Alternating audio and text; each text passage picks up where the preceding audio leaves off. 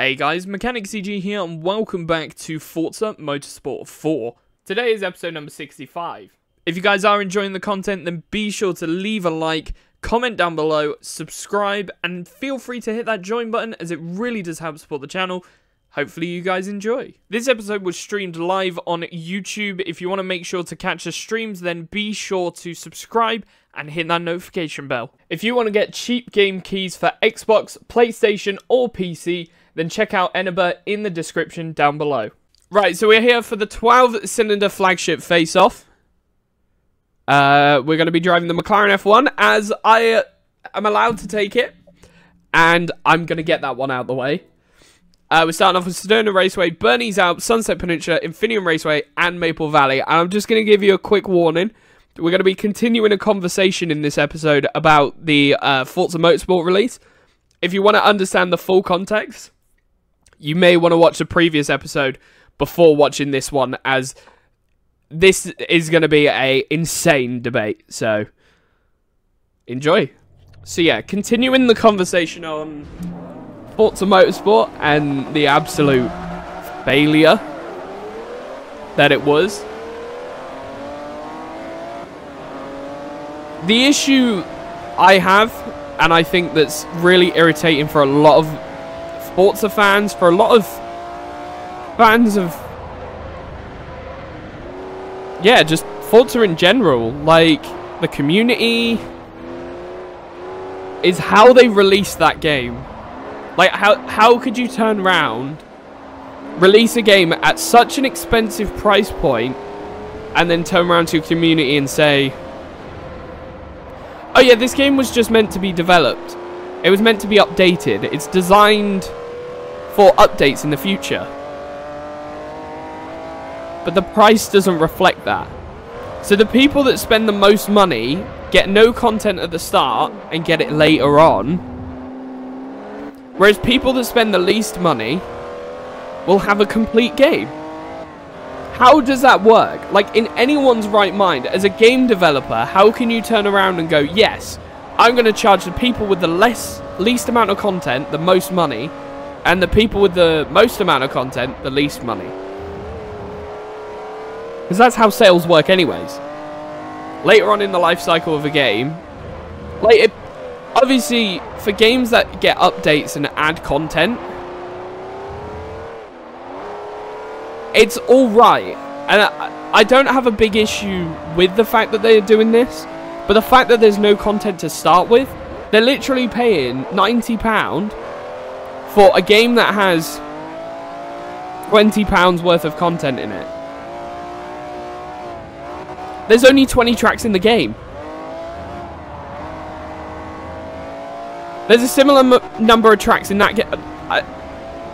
Obviously, people are like, oh, well, it's from the ground up, which I don't believe it's from the ground up. It doesn't look it. But even giving them the benefit of the doubt, a lot of the Forza games, like Forza Motorsport 5, was done from the ground up. It was a new system. Like, a majority of those Forza games, I would much rather, if they released a game that looked like Forza Motorsport 5, I would have bought that, as opposed to what they've got now. I'm sorry. You might disagree, but I'm not turning around and spending a ridiculous amount of money for a game that doesn't have any content. Like, and obviously the issue with the fact that, oh, the game might not have been ready, it bloody well should have been. Like, I get that game development is getting more difficult because of the fact that they're prioritizing graphics, which is something that is so much more difficult to optimize for than, say, actual gameplay.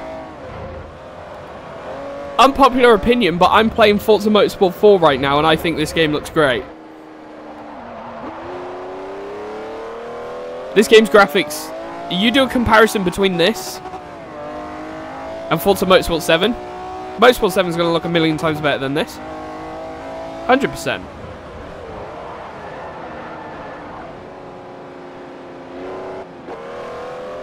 The issue for me is the fact that you're paying...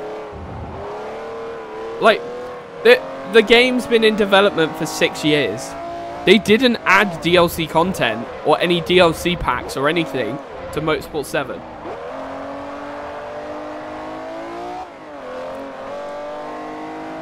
So, taking off 2 years for COVID interruptions, which development could still happen during COVID, by the way. It's not the fact that everything stopped during COVID. It just made things more difficult. But I'm going to give them the benefit of the doubt and say that those 2 years, they couldn't develop a single thing, right? That's still 4 years of development.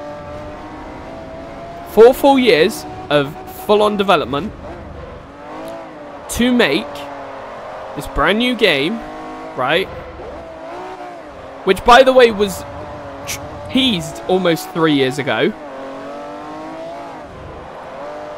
And they had a build with all these graphics that was there. And they can turn around and say, oh yeah, the game was developed to be built upon. Like, I'm sorry, you've had 4 years to build what is essentially the base of a video game. If you gave it that extra year, you'd have a full video game. You would have had the bug tests in. I still wouldn't excuse 7 years for a Forza game, because they've done it in 2 years, but that 1 extra year should have done it. There is no way on this earth, right, that they can turn around and say that in that 6 years they were developing. Like, they haven't been working on anything. Like, I don't understand it. How can you go from making amazing games every 2 years to then having a break for 6 years, and when you release your next game, which, by the way, has 6 years of development, 3 times what they had before, and there is no content, the game is riddled with bugs, it's so poorly optimized, and it doesn't even run on PC. Oh yeah, and let's go back to that, right? I'm sorry, this is such a rant, but I don't care. I'm proper pissed off with this. Because I brought it up on, what's it called? The, Motorsport 8 stream that I did, when it wouldn't run. I spent an hour trying to get Motorsport 8 to run, didn't run, refunded it. The issue is, right, and this is a huge bugbear for me, Microsoft decided, do you know what? Rather than use Steam to install all software required for the game, which Steam offers that, by the way. Steam lets you install and use, like, whatever software is needed. You look at Ubisoft, for example, their games, you can install Ubisoft Connect with your Steam download. Which is part of the reason why it's so irritating how Steam does it, because I don't want them to force you to download like Ubisoft Connect, but fair enough. At least you can install everything, even the applications that are necessary. For example, F1, right? They use a voice recognition software for Windows. And that voice recognition software runs as an installer when you launch the game every single time. It installs that software the first time you run it, sorry. Every single game has it because they use it for when you're talking to the race engineer. Right, that software installs. So why on earth has Microsoft turned around and gone, right, this software that's required for Forza Motorsport, you must install it through the Microsoft Store. So the reason why I can't play it was because the Microsoft Store was broken. Hence why I bought it on Steam, for them to turn around and go, yes, you need to download this. Download it from the Microsoft Store. The store that doesn't work. That I deliberately avoided by buying it on Steam, but you're forcing me to use. Fuck you. This video is demonetized. Straight up. I don't care. But yeah, it's a huge issue. Like, and I get some people will turn around and go, oh, well, I'm not having any issues. So, lucky you. Your PC works, mine doesn't. The issue is not the fact that my PC doesn't work, it's the fact that it's forcing you to use software that potentially doesn't work for a large majority of people because of the fact it's so poorly developed. That would be like if you bought a game off of Xbox, but it forced you to download it through a PlayStation Store. Or it forced you to use PS Now. I know that's an extreme example, but it's a completely different software that won't work with your Xbox, right? You know, it won't work. I was looking at OBS. Like, the example makes sense, and it's the same thing with Forza Motorsport on Steam. Like, you buy it on Steam so it works with Steam and all its integrations to avoid the Microsoft Store, but they're forcing you to use the Microsoft Store, which is extremely broken. Okay, cheers. But it doesn't end at the Microsoft Store either. If you have a look, Dustin Eden actually did a video on it, and in Dustin's video, his game didn't run because he uninstalled Microsoft Edge, and one of the runtimes that was required needed Microsoft Edge, but it wouldn't install it properly. So even after reinstalling Microsoft Edge, he still couldn't run the game. Like, for a video game that's supposed to be of this quality, the fact that, oh, it's supposed to be Gran Turismo with all optimized, oh, look at the graphics, it's so good. No, fuck off. Like, genuinely, the fact that they can make a game and it doesn't run on a majority of people's PCs, like, there was, I can't reiterate this enough. And again, I apologize if you're listening to this rant. Please leave your opinions in the video or in the chat. Call me an idiot, whatever. Like, I just proper ranting at this one.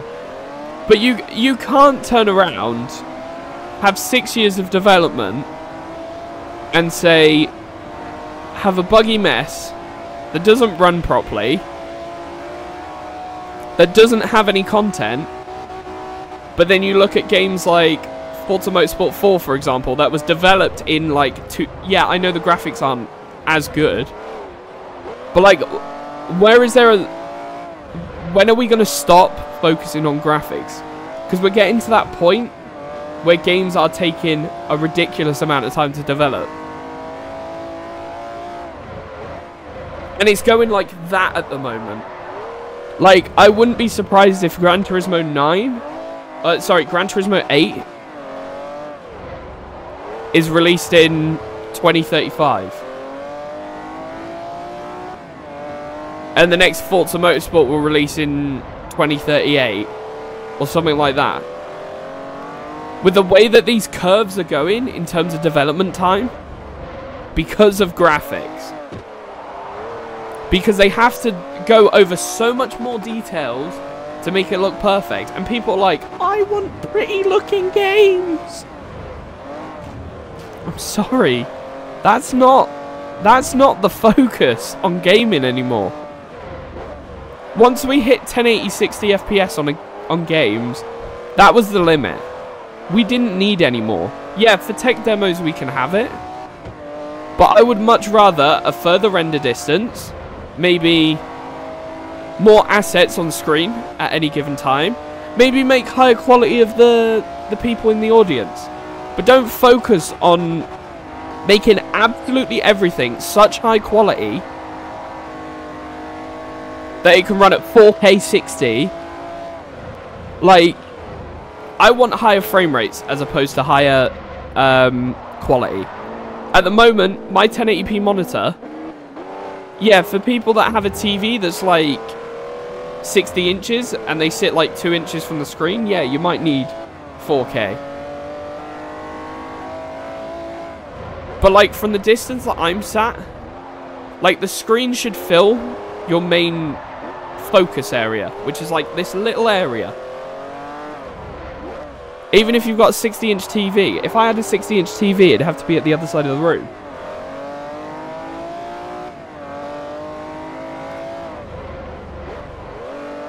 It should fill your focus. Like... But a lot of gaming developers are focusing on the wrong things. And it shows. With how Forza Motorsport has turned out, it shows big time. And I know what it's about. It's about money, and people are like, right, well, we can't release any worse than the last time, so it's got to be better. Why can't we sit at a point and go, right, well, this was good, let's stick to it. Get some new content, get some new features, get a new story, a new campaign. This quality's good. Stick with it. And that's one of the things that needs to be changed in game development. That's why I'm really hoping with this new WRC, because I've looked at it, and I'll be honest, in terms of visual graphics, looks similar to Dirt Rally 2.0, maybe even slightly worse. I'll be honest. I think that's partly to do with the Unreal Engine upgrade. It does look slightly worse. Ever so slightly. But extremely unpopular opinion. As long as the game can run at 60 FPS, which by the looks of it, bar a couple of frame drops I've seen in a couple of videos, actually looks quite good. If I can sit there, play the game at 60 FPS, and I can see where the road is going, and the physics are good, and there's content, we're going to have a fun time with WRC. And this is the issue. Game developers are sitting there thinking, oh yeah, we've got to make this game look so good. I don't give two shits. And I don't think a lot of people would give two shits. But unfortunately, there are some people, and I'm going to blame it on PC gaming, 100%. PC gaming is miles ahead in terms of like how much it costs. It's so much more expensive, but it's so much more demanding. It's so much more graphical power. There's so much more stuff that PC gamers are like, right, well, my game must run at 4K at 120 FPS. So they then have to make this game at a really high quality.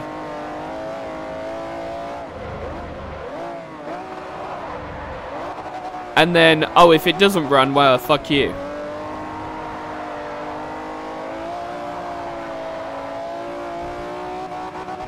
You know. It's just one of those things that's really irritating me. Because it's been happening for, like, 2 years now. The last 2 years, it's been crazy. So many games I've refunded after buying it. Because they are terrible. And I'm, like, beyond annoyed. Like, at this point, I've definitely confirmed that I'm not going to be doing Motorsport 8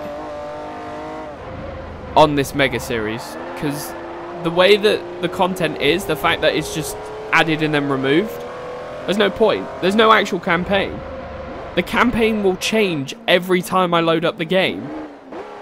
So there's no actual progression, there's no series, there's no nothing. I can't do a series on it. Physically impossible. So I'm not going to bother with that game.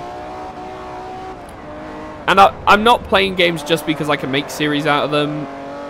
But at the same time, if the game doesn't have a campaign, the campaign's constantly changing, there is exactly zero reason for me to buy the game now. Why would I buy it? What would I buy it for? So that I've got Forza Motorsport as a label on my Steam library? Like, it sucks. And I don't want to speak this way about Forza. But at the same time, like, it's down to their development decisions. And I know it's not the devs' fault. They've got bosses that are there that are like, money, money, money.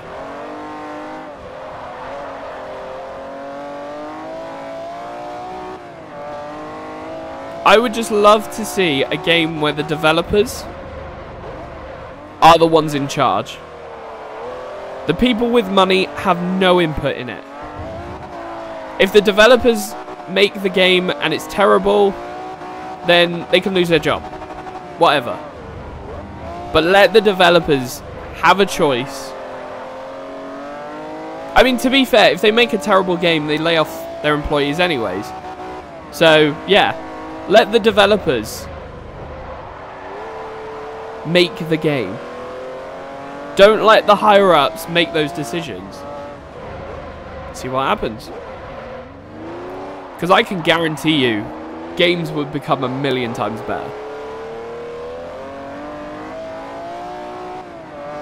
100%. If they didn't even think about money, they just sat there, made a fun game, and then let them price it afterwards. I mean, that's similar to what we're hearing from WRC, to be honest. Codemasters has just been left alone, from what I've heard, from EA. Like, EA has just said, right, Codemasters, crack on, make a game. And by the looks of it, it looks quite fun. I'm really hoping for WRC that they're going to add, like, seasonal content. So, say, like, May next year, they'll add the 2024 season as, like, a DLC. You pay, like, 30 quid for it, but you get all the content from 2024. And then they'll make, like, a bundle that you can get the base game and 2024's content for, like, 50 quid. And then they'll do the same next year that has all the content plus 2025 for 40 quid again. And they'll just keep doing that. And they can keep making money. Plus, they keep earning money for old content as well. So, extra bonuses.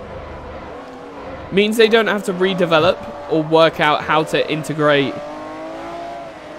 the old content into a new game. Because they'd have to make a new game somehow.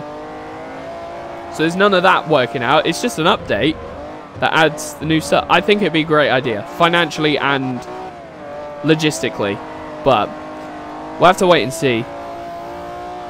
But the way that Forza's doing it, like, I would have been much happier if they made a full game. Is this MC Mechanic? Yes, MC Mechanic is talking a fuck ton today.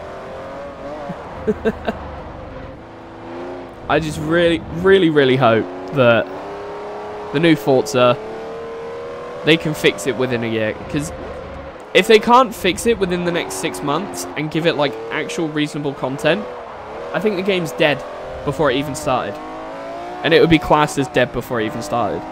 They have, over the next 6 months, they've got to bring out, I'd say, almost quadruple the amount of content they have at the moment in terms of single player stuff. They need to keep updating the events, because again, if they don't do that, they're going to disappoint people that have already bought the game, and they're going to have to fix all these bugs and make it playable in about 6 months' time. And if it's not done by then, I will officially say the game is dead in the water. It's fucking dead. Goodbye. Rest in peace. Like, I don't know. Anyways, that's my Forza Motorsport rant of the day. Done. Honestly, it's been so... The part that irritates me as well, this is going to be my last point, because I can't really do any more after this. Because this is technically the last video that I'm actually going to do. Actually, no, I can get one more video, but I'm not going to be talking about Forza in that video. Anyways, going back to the point, there is no way in hell that I am sitting down... No, that's not what I was saying. What was I saying? Oh yeah, this is proper got my brain confused. The only reason that I actually bought the Ultimate upgrade, as opposed to buying the base game, because I knew what was coming out. Other than the fact that there was actually quite a few, I think it was 52 cars, or 42 cars, something like that. Which I mean is pretty cool. The main reason why I bought it is because there's literally 5 days of early access. That early access is decent for a YouTuber if you're trying to make content while there's a lot of people waiting for the game to come out. There would be a lot of people waiting those 5 days just to get it on Game Pass. So the only reason I spent that extra £30–40 was so I could get it early. I'm not going to spend that extra money if I then didn't get the early access because the game wouldn't launch. I didn't even get into the main menu. That's what I find unbelievable. The game literally got me onto the loading screen and that's it. Infinite loading screen. Didn't get in the game. Even when I stopped streaming, it still didn't work. So, safe to say Forza's dead in the water. So thank you guys so much for watching. If you did enjoy, be sure to leave a like, comment down below and subscribe. And I will see you in the next one. Peace out.